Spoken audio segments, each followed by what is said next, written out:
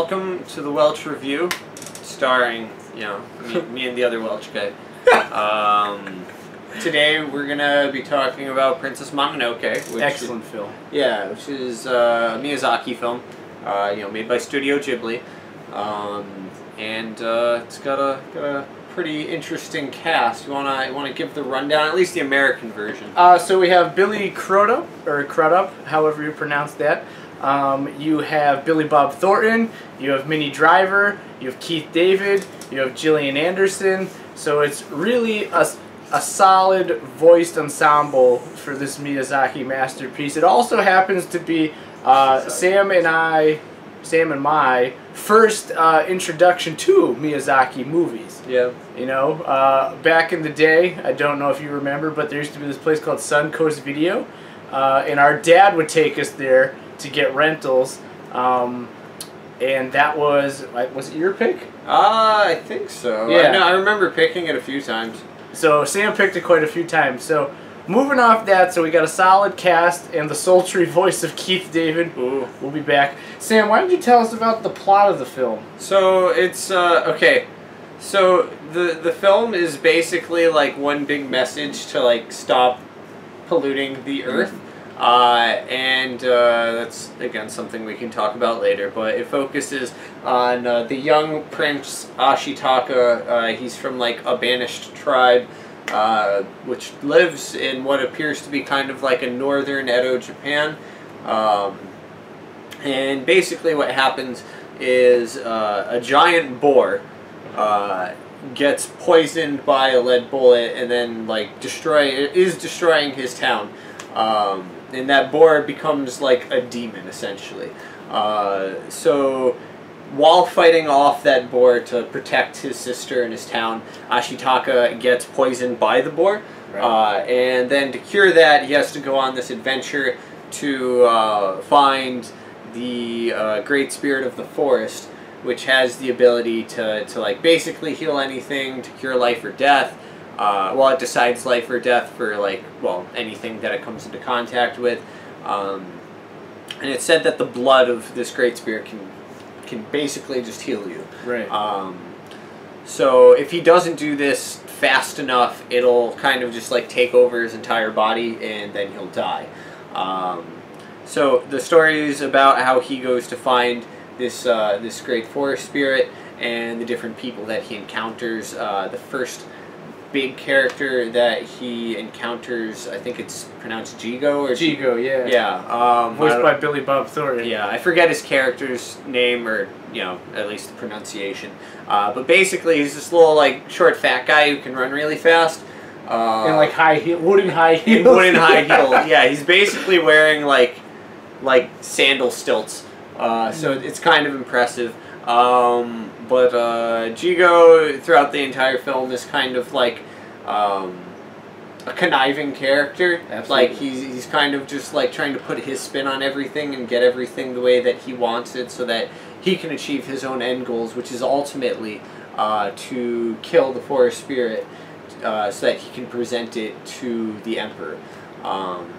Later on, we meet Lady Eboshi of Irontown and all of the people of Irontown who are trying to clear away the Great Forest. That way they can get at the iron ore underneath the mountain. This is an issue because the Great Forest Spirit lives there with all of these giant creatures, like the boar that attacked Ashitaka's home.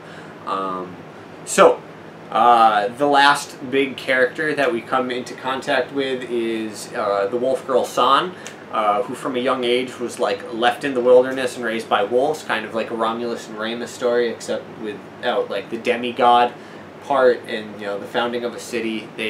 San is raised by the wolves and then stays with the wolves and fights against the humans to protect the forest. And then eventually her and Ashitaka, they kind of fall in love.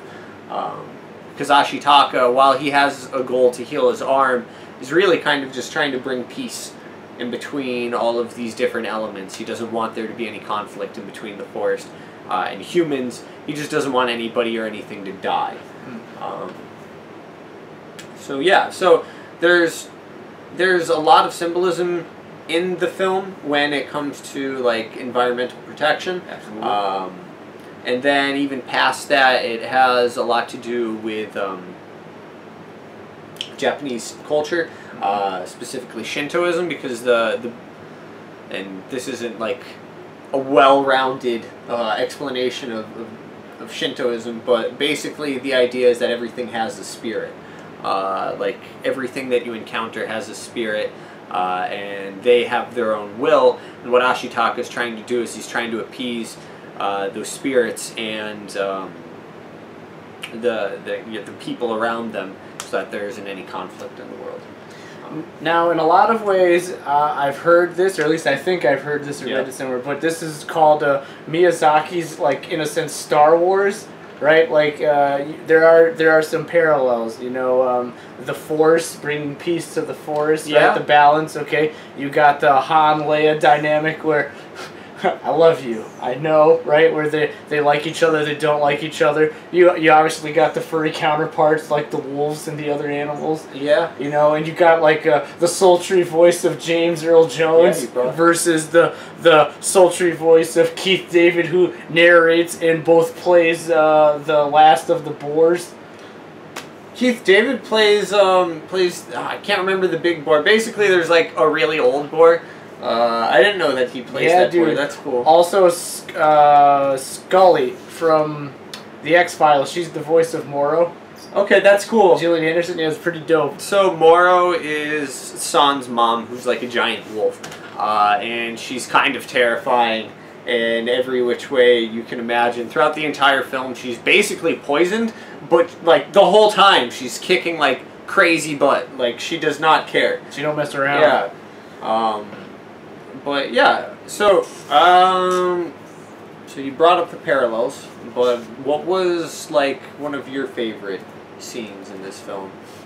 So before watching it again for this, you had mentioned that you wanted to do your own version where you dub what Ashitaka's Red Elk Yaku would be thinking in some moments. So like when they do cutaways to the deer, like to the elk, like it's just like, oh, I'm chilling with wolves. Pans to the elk, and it's just like, oh my god, am I gonna die? Yeah, and I found that really enjoyable because you brought attention to that.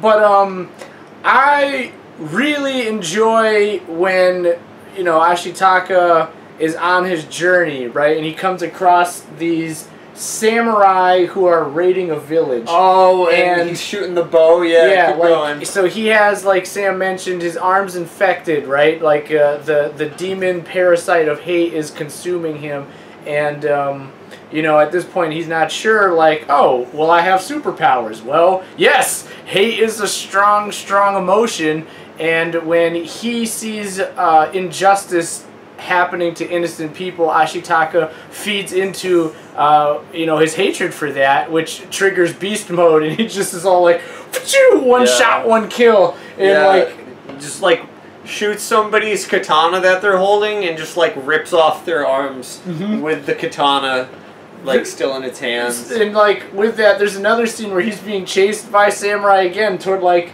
the falling action of the film. Yeah. You know, when he's going back to Irontown. Yeah. And or maybe he's leaving Irontown. But either way, he's being chased by these bad samurai, and again he activates, you know, demon arm. He shoots one of the riders' heads clean off, and then one of the other dudes on a horse rides away. He's like, nah, I had enough of that. I'm out. I'm done. B. Yeah. There's what is it? You had brought up like Yakul, and when he's like traveling with the wolves, there's a scene that they even like go back to and like mention how smart Yakul is. Yakul. But basically Ashitaka's like down for the count, and he's like resting. And San is like, all right, Yakul, you can leave now. You can go. You're free. But there's wolves probably pretty close by. So Yakul's like, nope, I think I'm good right here. So he just like does not leave Ashitaka's side, and then San's like, huh, you're a smart one. You're a smart so one. like low-key San was like, I'm gonna get my brothers some dinner. I also really love They have like these little like tree spirits called kodamas. Oh, the ones that just and their heads like rattle, and it's a little spooky. But I like the kodamas a lot. I think that they're cute. If I was ever gonna get a tattoo, I'd get a tattoo of like kodamas running around my leg. I was just gonna bring that up because you said that way back when. You know, yeah, no, the kodamas are definitely cute. I think another really like the imagery Miyazaki does, like incorporating the spirits, like the kodamas, and just like how he gives nature a voice in this movie is just really, really cool. And how he shoots the music, that's something I really, really enjoyed. The music of this movie. Yeah. You know, like you feel like, you know, not that it's a fairy tale, but like you feel like you're on a journey. Yeah. Like you are going on a quest. Like you should buy the soundtrack and jam to it on your CD player, like wherever you're going. Just, all right, cool, we're rolling now, you know? Ghibli soundtracks tend to like clap really hard. So yeah, really hard. That was something. So, you were asking me about some of my favorite moments. Now, this is one of your favorite films. You know, so like, what I guess it's two-parters. What is, you know, some of your favorite moments from the movie, and then like, what makes it one of your favorite films? Well, I actually already went over a few things, but one thing that I did want to add was I really like that the spirit of the forest is just Dear Jesus. Like it is an elk with a man face, and it walks on water and heals people. Sometimes it kills things, but normally it heals people. It is just Dear Jesus. Dear Jesus. And I'm a pretty big fan of Dear Jesus. Our Lord and Savior. Dear Jesus. Dear Jesus. So that's cool. But reasons why it's my favorite film, for me it has a lot of nostalgia, but the way that it weaves together multiple different plots at the same time I think is very effective. You know, you have the ambitions of Irontown, you have the hunters, you have the different factions within the Spirit of the Forest's army, you know, the different animal tribes. Like the apes want to eat the humans to gain their power so that they can fight off the humans. Yep. The wolves just kind of want to protect the forest whenever people come in, and they want to kill Lady Eboshi. The boars are trying to like amass a huge boar army to run, essentially just run over Irontown. Yeah. So like all of these different plots are weaved in together, and at the same time, Ashitaka isn't really ever in a position to change anything himself. Like, he needs to get these people to work with him to fix it as a group. So not only is he on an adventure, but he also becomes like an ambassador for all sides at once, which is, I don't know, it's an impressive way to tell a story. It's not one-sided. There are no bad guys, you know, quote-unquote bad guys. Like, San, in the beginning, is kind of the bad guy because she's trying to murder Ashitaka and Lady Eboshi. Lady Eboshi's kind of a bad guy because she's trying to, you know, murder the forest. Dear Jesus is kind of a bad guy because at nighttime he turns into a giant demon. You know, so like everybody's kind of a bad guy and a good guy at the same time, except for the samurai, which is important because nobody likes samurai. So I think in totality that's pretty much why I like this film. It's very multifaceted, and then additionally I majored in religion, and this movie is very spiritual, at least in a Shinto-based tradition, and I think that's important as well. I didn't major in it, I minored in it. It's English. Counts. I can speak it. Yeah. Pretty cool. So, yeah, I don't know. That's why it's my favorite film. Solid, man. Yeah.